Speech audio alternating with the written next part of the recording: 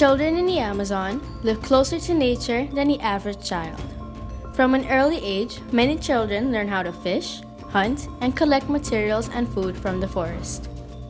Farley, Leon, Annika, and Carissa, 4 children from the indigenous and maroon villages in the Amazon of Suriname.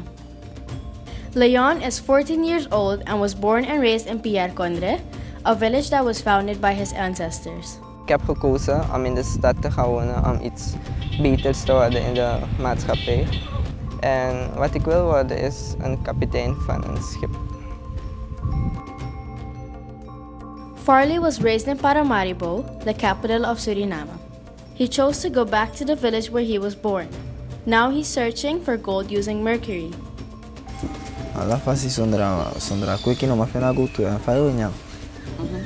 En isa tak om de sotan lek fisi lek de bus meti ego drink water na a pool sayo suka go to en the one that's referred de tra fasi no de.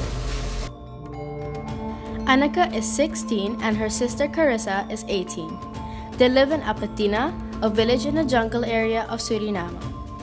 They are worried because of the pollution of the water. Mala ka tom yau mama na tias kita em to mana hera muya tati hera magi ta mala kom mala tala na tu makamo hera na em na tati oro ko he tu makamo hera na tan me auta ibulung mai ra ken tu na bulung mai ra ken tu no ya ka to pagoro ko ta ya mo he mai na ra tale em na mai ram hang me em na tu tom ipokera to phera na em na ske